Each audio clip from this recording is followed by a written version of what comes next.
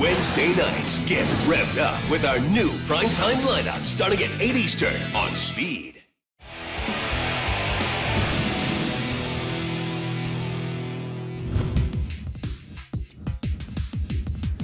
The Jayhawk and its crew must operate properly to successfully navigate through the high winds. If they should lose power or focus, even for a moment, the bird can be taken down. Every day that I fly on it, it still amazes me when you see one of these aircraft hover. It doesn't look like it should work. Unlike a fixed-wing aircraft that has separate thrust and control surfaces, the Jayhawk combines these into one unit. Two turboshaft engines provide power and drive a transmission which turns the rotor head. By changing the pitch or angle of the rotor blades, the pilot can control the direction of the rotor thrust, causing the Jayhawk to go forward, backwards, climb, hover, or descend. In the cockpit, Lieutenant Catherine Gross operates 3 separate flight controls, giving the aircraft extreme maneuverability. The cyclic tilts the helicopter and determines broad directional movement. The collective determines altitude and sets the hover, while foot pedals turn the nose of the Jayhawk by changing the angles of the tail rotors.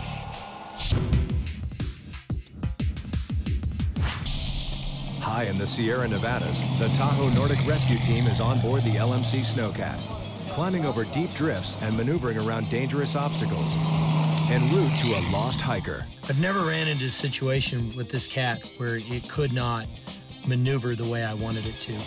The Sno Cat must be able to stop, turn, and maneuver, all while staying afloat in up to 10 feet of snow. It's very responsive, and as you're moving downhill, when you need it to correct or you need it to move from one side to the other, it doesn't take a lot to make it happen. Like the Jayhawk, the Sno Cat employs a simple yet effective way to maneuver. More or less, if you want to turn left, you pull back on the left track brake. If you want to turn right, you pull back on the right track brake. Band brakes on each rear axle are tightened as the steering levers are operated. These brakes disengage the track from the driveline, and the vehicle turns, using one set of skids at a time.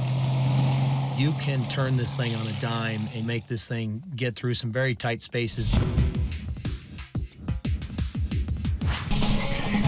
As the Jayhawk hovers above the victim, Flight Mechanic Lieutenant Travis McGregor is now the one in charge. The 2 pilots are blind to what's under the helicopter, totally relying on the flight mechanic. His head's out the door, and he's going to give conning commands.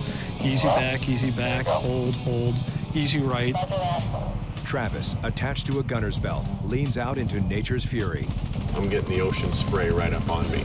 Depending on wind conditions, sometimes the rotor wash is directly below me, and the salt spray is coming in the door. My helmet visor and my gloves, everything's covered in salt water. Just overhead is the key to every Jayhawk rescue at sea.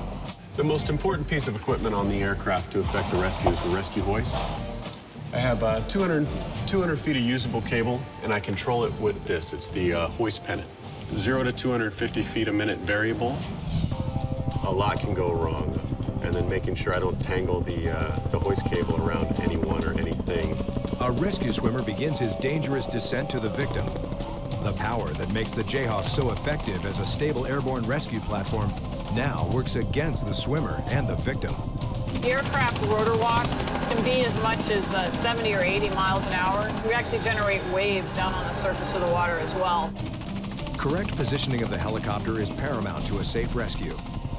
The crew aims to be within 20 to 40 feet of the surface to not only reduce the amount of cable in the air, but to allow the prop blast to cancel out potentially dangerous horizontal winds. But this also means the whirling prop is closer to the water.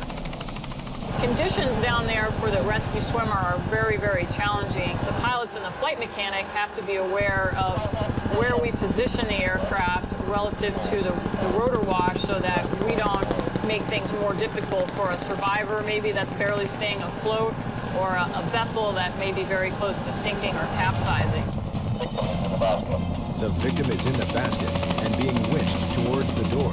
I can use both arms to pull the basket, swimmer and survivor, into the aircraft while simultaneously adjusting the rocker switch. With everyone aboard and the cable stowed, their rescue mission is now considered a success. The Jayhawk and the Falcon head for home. 860 alert to base.